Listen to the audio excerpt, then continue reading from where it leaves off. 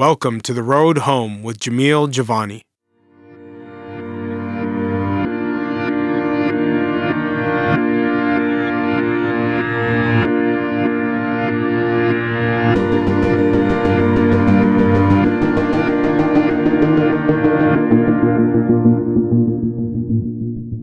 On this first episode of the Road Home podcast, we're going to begin with some background on where the podcast is coming from. I wrote a book called Why Young Men, Rage, Race, and the Crisis of Identity. It was published in Canada for the first time in April 2018 and will be published in other countries in 2019. When the book came out, I initially planned to do a normal book tour, right? You go around from city to city, you talk to local media, you meet with people who buy books, and I was unfortunately kind of hit with one of life's uppercuts. A few weeks before the book came out, I was diagnosed with non-Hodgkin's lymphoma cancer. And so the book tour that we had imagined dissolved overnight. Over the course of getting better with my cancer and going through chemotherapy and radiation, I had a lot of time to sit back and think about what I would do differently. If I got a second chance to do a book tour, what would that look like? And with additional months to plan, what came to mind for me and the team I'm lucky to work with is to do something less conventional. So instead of going from city to city and speaking with people who buy books, which disproportionately is an older audience, people who are higher educated, formally speaking, and to have a lot of excess income and time, we wanted to instead take the book to people who might not have heard of it otherwise, or might not have bought it or read it otherwise, to people on the ground, at the grassroots level, who are doing work to help young men who grew up like I did. The book explores a number of themes that are not just important to my personal life, but also to my professional life. It looks at family breakdown and economic disadvantage and immigrant and newcomer experiences. It looks at resentment and ideologies that promote hate and the use of the internet to spread propaganda. It also looks at the role of good role models and positive influences in saving young people from the depths of despair and negativity. So we decided with this opportunity to do Book Tour 2.0 that we would go meet people who have some important things to say about those issues, who spend their time and energy trying to save themselves and others from suffering and disadvantage, and from some of life's traps, which far too many of us wind up being caught in. The podcast starts off as an account of those conversations. From Vancouver to Halifax, from the Pacific to the Atlantic coast of Canada, we talk to some really interesting and inspiring people. And we didn't want to keep those conversations to ourselves. We think that they are important and that there is an audience out there for what I regard as real and honest conversation. Most people seem to be fed up with the way our politics and our culture tackle serious issues. And I think there's a hunger out there for insights that are based in reality and practice and the lives of everyday people, as opposed to hearing from the, chattering classes that make up the panels on our radio stations and our television programs, the people who dominate on social media often, the people who take up space virtually everywhere an important conversation tries to take place. So this podcast is designed to provide real conversation outside the confines of political correctness, self-censorship, whatever we think we should be saying, whatever we think other people want to hear, and instead just try to have real conversations about what life is really like and what it takes to make for a better country. This podcast starts off with a prominent focus on Canada because that's my home country and that's where the book tour that inspired the podcast took place. But the themes we touch on are relevant to anyone in the English-speaking world who cares about young people and cares about families and social mobility and progress and improvement and a better world. And I think that probably describes everybody in some way. The first guest on this podcast is the man whose challenge to me inspired this effort. We met shortly before I was diagnosed with cancer, and I thought our relationship would mostly just be he's a relatively famous guy who is going to write me a nice quote for my book, and that would be it. But instead, he was there with me in the hospital, and he checked on my mom when I wasn't doing well, and he welcomed my family and my younger sisters into his house when we needed a place to go to escape what was the most difficult period of my life. So it's fitting then that not only do we start with him for personal reasons and what he's meant to me and his mentorship and his guidance, but also because many of the people who you will hear on future episodes have also been inspired by him. Michael Pinball Clemons came to Canada as a young man in his early 20s from Florida. He was drafted by the Kansas City Chiefs and left the NFL to join the Canadian Football League, where he became the most successful running back in CFL history and has grown into so much more than just an athlete. He took his success and prominence as an athlete, became a coach, became an executive, but to wider society became, very importantly, a philanthropist. He has generated millions of dollars of donations for projects across Canada, the United States, and East Africa. He has built schools. He has funded youth homeless shelters. He has worked with young people in the child welfare system. It's not an exaggeration to say that he has touched the lives of millions of people in a broad range of ways. And he also exemplifies, I think, the spirit of this podcast, which is to say that we are not having conversations with the assumption that there is some magic power that will come from government or from the sky somewhere and save us. That those who are suffering and disadvantaged among us do not need a hero to emerge from the abyss, but rather through our own decision-making, by building strong communities, learning how to support one another, we can change the world. And I think that Pinball is a walking example of that. You will hear from him the kind of mind state that it takes to be a leader and to immerse yourself in the struggles of young people and still wake up the next day with the hope and optimism required to make a difference every day. He's a unique man who I think has a unique story to tell.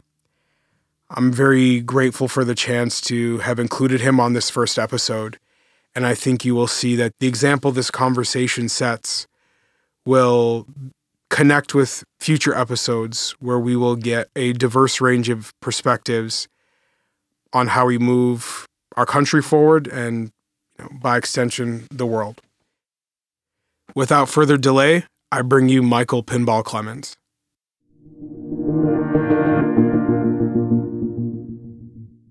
It's not often a person gets the chance to interview one of their heroes and somebody who has made a real difference in their life. So I take... Am I interviewing you? No, but I really glad that I'm going to have the opportunity to chat with you, especially since you are the brain behind the road home, and not just our engagement with cities and young people across Canada, but also the podcast and the video series that we're creating as well. What's the problem that we're trying to solve with this effort? When we say problem we're trying to solve, it might suggest that young people living in the margins are problems. In many ways, that's why the problem has not been solved. is because we don't see them as assets, as that we don't feel that they're fundamentally important to the proliferation of our culture and our society. They have so much talent, so much ability, are so dynamic that if we understood and properly invested into those assets, our communities would be infinitely better.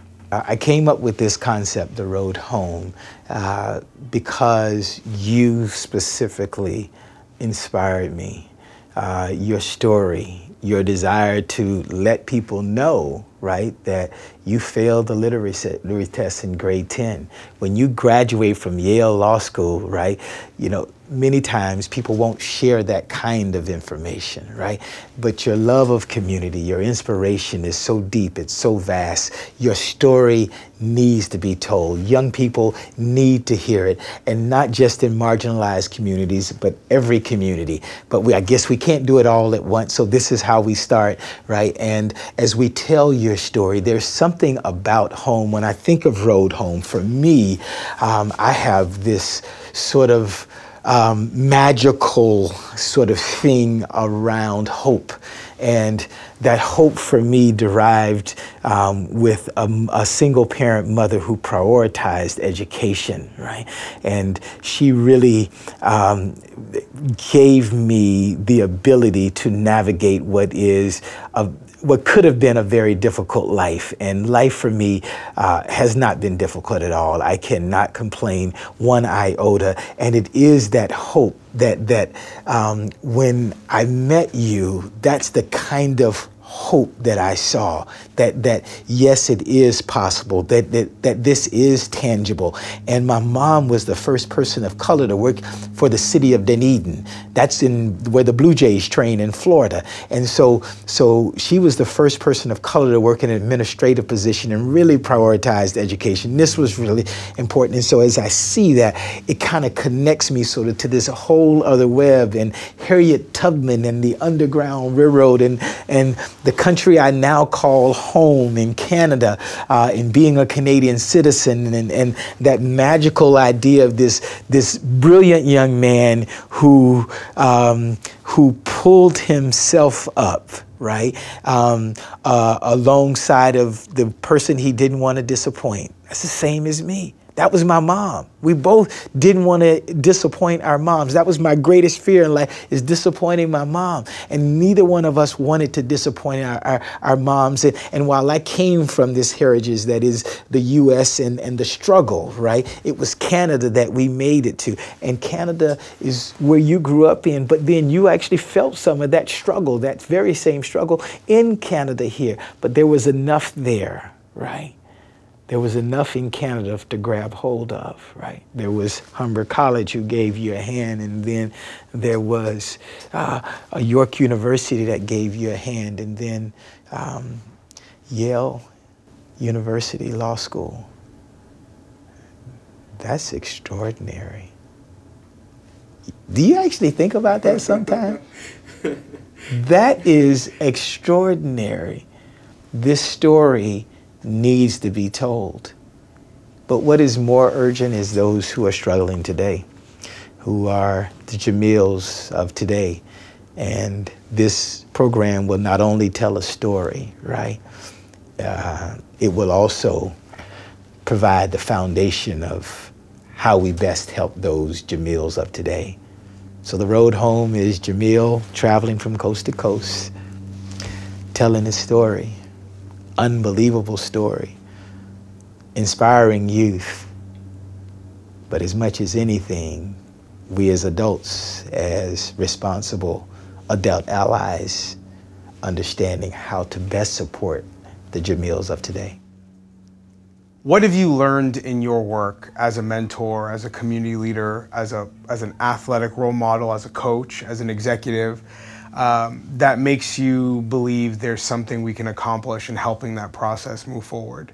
Well, the human spirit is the world's greatest superhero. So without hesitation or reservation, even without, me being involved in anything, like, you are that guy, right? The system didn't necessarily accommodate you, right? But you did it. It happened, right? And so that is possible. What we want to do is develop a higher level of consistency. We don't want you to be the exception. We want you to be the rule. And that is why we're doing this program, to support youth in the way they should be supported. We're not doing anything that traditionally we haven't talked about. We often hear in Caribbean backgrounds that it takes a village to raise a child, and it truly does. And right now, I don't think everyone who is engaged in the village, right, is taking on the responsibility, right? And so I think if we owned it and we all supported youth, right, youth would be fine and they would be achieving great things, and we wouldn't have the numbers that we look at when we look at children who are in foster care. They move to 5 different homes during the course of their youth. When we look at students of color, especially male students in the greater Toronto area, if we can speak to that specifically, and the statistics are probably similar right across the country, but 40% of black males don't graduate high school, right? That's unconscious. Like what's next when that happens? And so what we're fundamentally trying to do is look at the best practices in what works. And what I've seen work are wraparound supports, things that, well, if there is no dad in the home, right, that there are other supports that are there that help to pick up that actually help mom to make sure that they can get along in school, right, that they can get along with their academic activities, that they could also have access to sports and to arts and to other things that they might not readily have access to, that they can move on then to see and believe that they can have the kind of life that they desire, that they can go on and not only graduate from high school, but finish some level of post-secondary training, right? This is the most effective things. When I look at programs that manifest that, there's a program called Empower we've been working with since they came from New York City. We were one of the first persons that they came to when they came here, because someone gave them our name, and this program is phenomenal. 500 young people will go through this program this year, all from marginalized communities. The average household income in those communities is $32,000.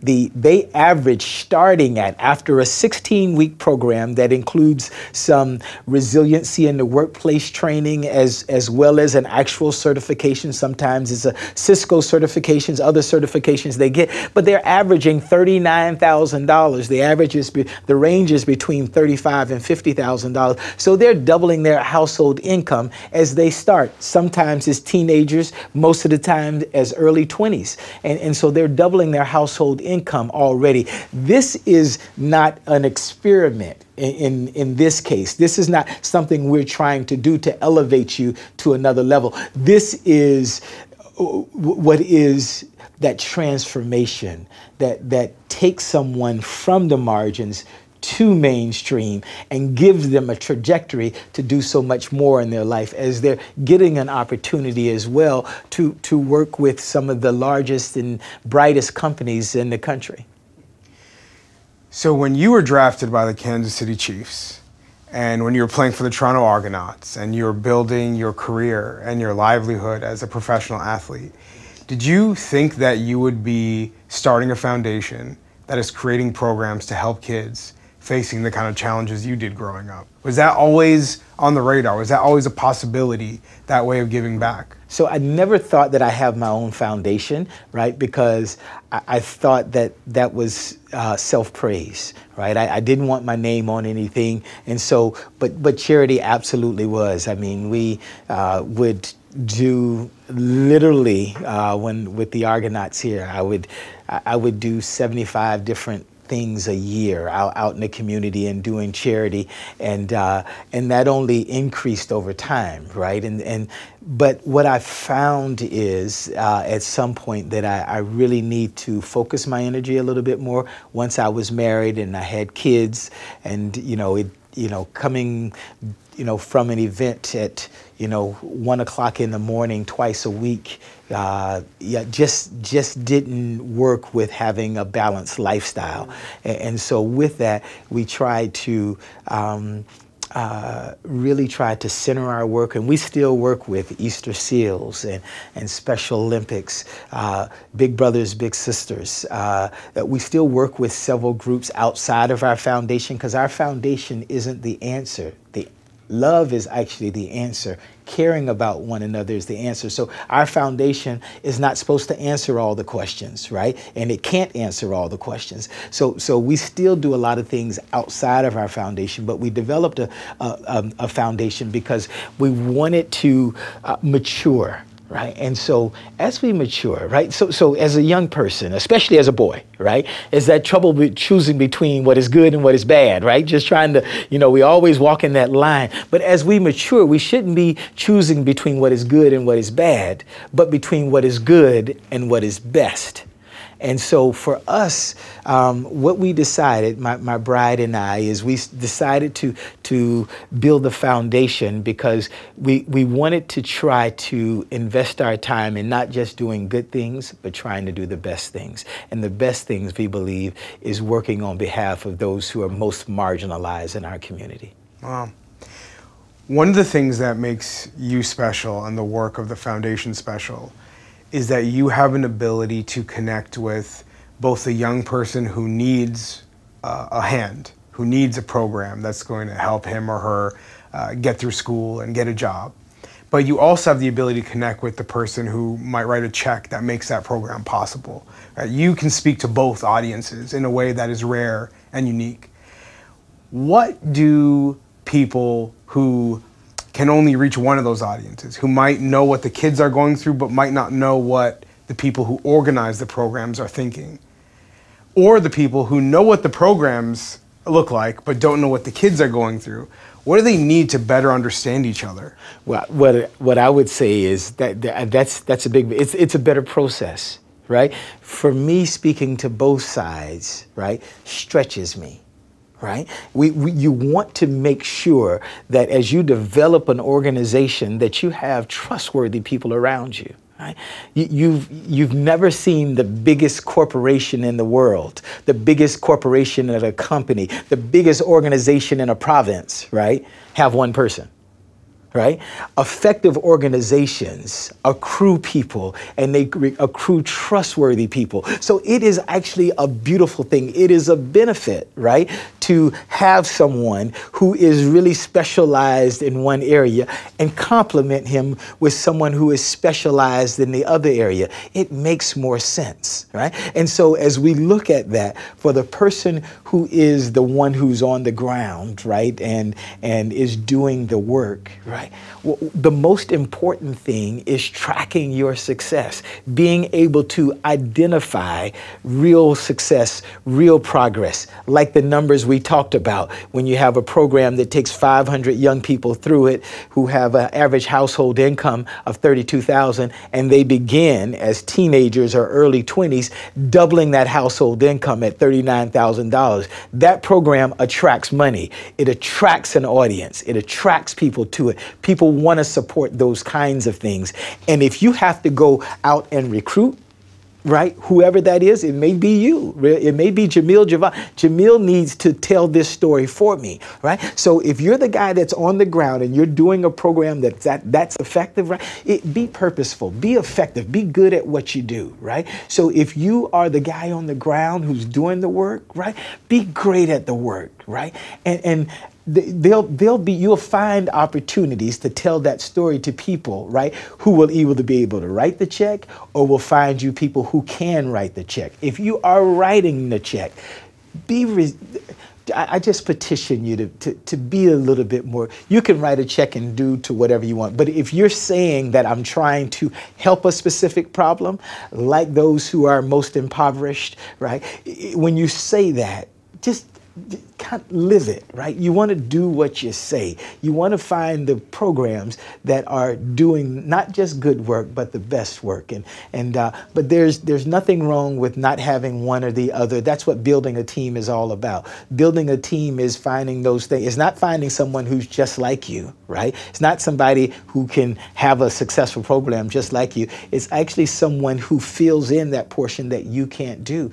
And that's what the world is all about. None of us are any good alone. That's why the harshest form of punishment in our society is solitary confinement.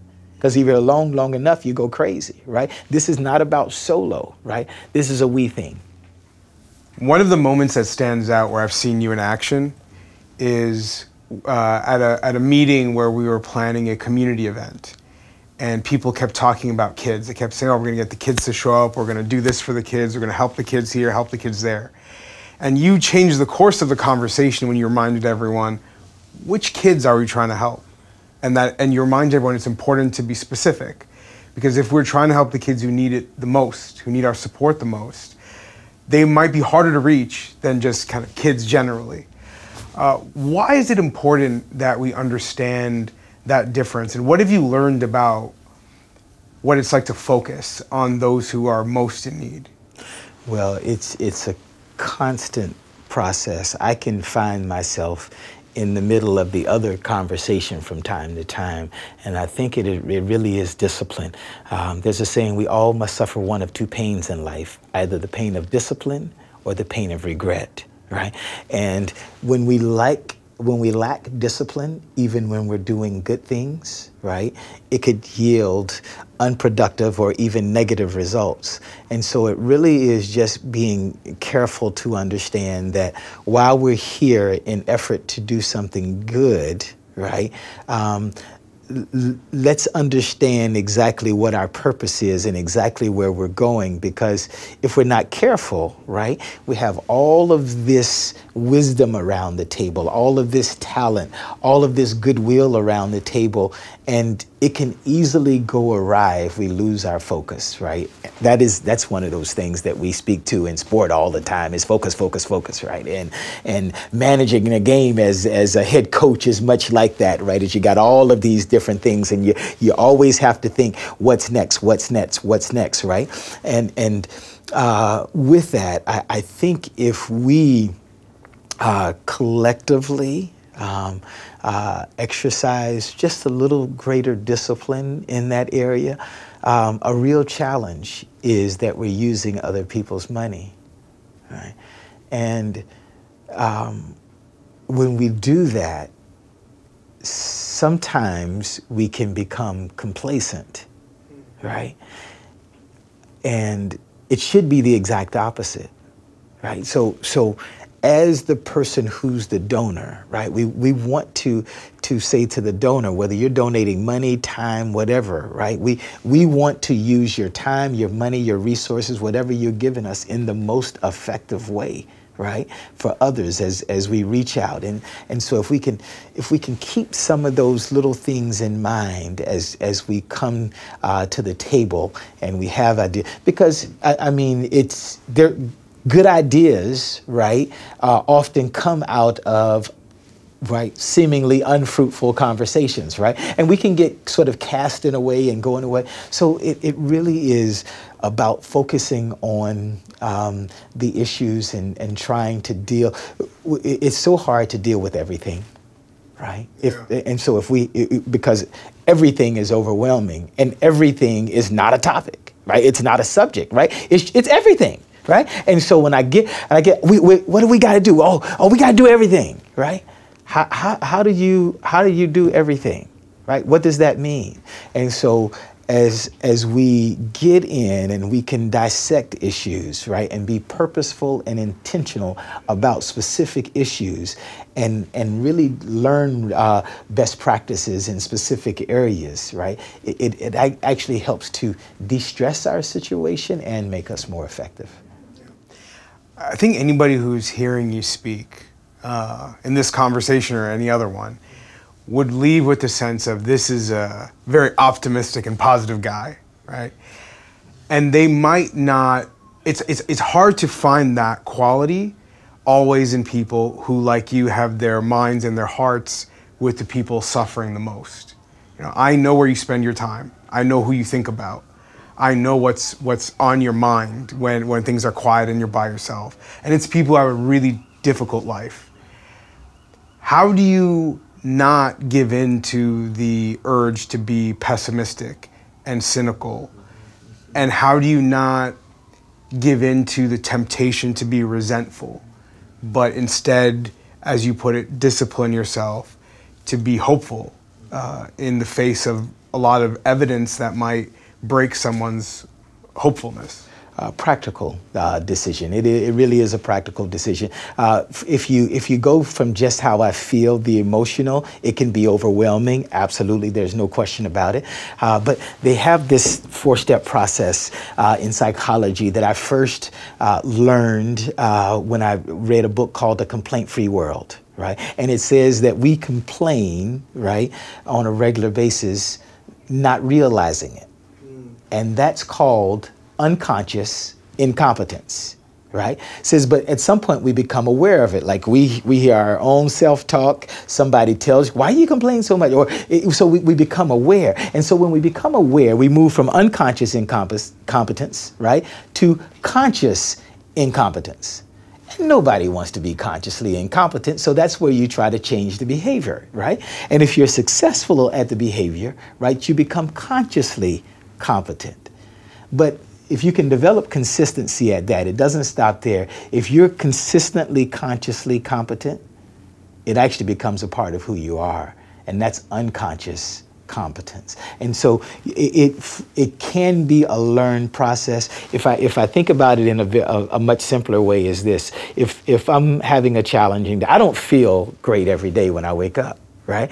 And if I don't feel great, right, I can make the decision early on as I get started that it's going to be a miserable day. And if it is, it's going to be more miserable than if I would have made the other. See, even if I made the decision to make the best of this day, regardless of how I feel, right, then the day is going to be better than it would have been, right? And so the simplicity here, then, if I know that and I understand that, right, then if I am negative, I'm making the choice to hurt myself. If I consciously understand that, right, that same process that we talked before about the unconscious, I can walk through that process, right, and understand that I'm not doing the best for me, right? And at some point that can also become a part of who I am in that respect too. I can walk that same bridge and get to that same conclusion that if I'm positive, at least the day would be better than it would have been. I also tell my girls this, right, that neutral is negative, right? Because they would say, well, Dad, I didn't do anything. I say, that's exactly what you did wrong, right? You didn't do anything. Can you imagine a day if we walked around and, you know, no one did, I mean, take somebody, did nothing wrong, right? They got to work on time. They had all of their assignments completed, right? They went to lunch at the right time. They didn't take an extra minute. They got back on time and they left for work on time and got home on time. They did everything right, right? But in that process, they never said hello when they got on the elevator. Never said hello to the person who minded the desk at the front, right? They never said thank you or had any kind of input for any project, right? That would be miserable. That's apathy. Neutrality is apathy. For me, it's positive or nothing. Right? And so when we walk around and we have this idea, well, I didn't do anything wrong. I'm not, you know, when we become a part of community, right, the better we become at it, we make community more intimate, We do little things, not just give to charity, but we speak to people. We say hi. We ask them how they're doing. We get to know people's name. We become, when we become more intimate in community, we don't know what people are dealing with. And I think, you know, as we look at mental health and the different things we challenged with today, I think many of us are becoming so insular. Right. And so I don't, you know, want to act like I'm a mental health expert, but I do know that it's positive or nothing, because even neutral is negative. Yeah. I see the road home as a way to channel a lot of your energy and your spirit and see where else it exists in our country, because we know there are people who are fighting the good fight elsewhere. And I think this is an opportunity to spotlight those people and spotlight their efforts. But we want to do more than just talk. There's an impact we have by having the conversations and telling the stories, but we want to take that somewhere. Where does that go? Well, the optimal place that this goes is, because when we say we do have champions, right? There's no question. We got champions right across the country, right? But what we don't realize is how many people want to be champions. How many people want to join the movement. They just don't know where to start, right? They don't know what to do. And so this movement, as we move like physically across the country, right, is more of a transition in mindset, right? Where we can help to have learnings, have conversations, intersect with people who are doing things effectively in many different ways, at many different levels, in many different communities, right? And begin to bring some best practices together in a way that we've never seen before, to actually have conversations about stuff that we don't know and we don't understand with people who have experience, who have will and have desire, and become better at solving this question. We say that young people, right, are the most important people in our culture, right? But we don't act like it, right? If that were the case, more of what we see on TV, right, would be material that is what's best for young people.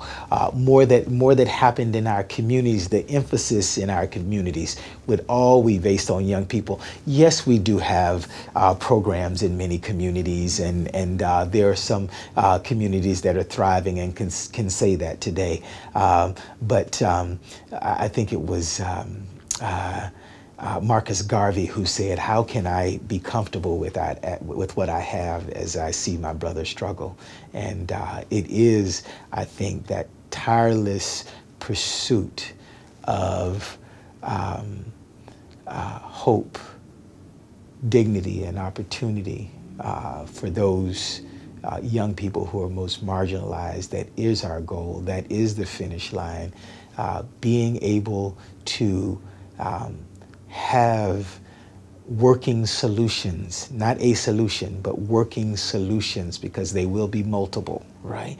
Working solutions to answer that question is ultimately what our not only desire is, but our commitment is. And so we're committed to this, and we will find solutions. We'll find answers. They won't be fast enough, because there's no way to be fast enough. We need all of those things today, but going through the process is important. It is imperative. It's the only way we can get there. And as we do it, I think we will also see what is Canadiana, right? Canadians do embrace the world, and is, I believe, most highly driven by those in their own community. Canadians want to see Canadians succeed. I truly believe that. And as we begin to find those solutions, I think we will find that we will have more champions. There are heroes in our midst, some that we don't know.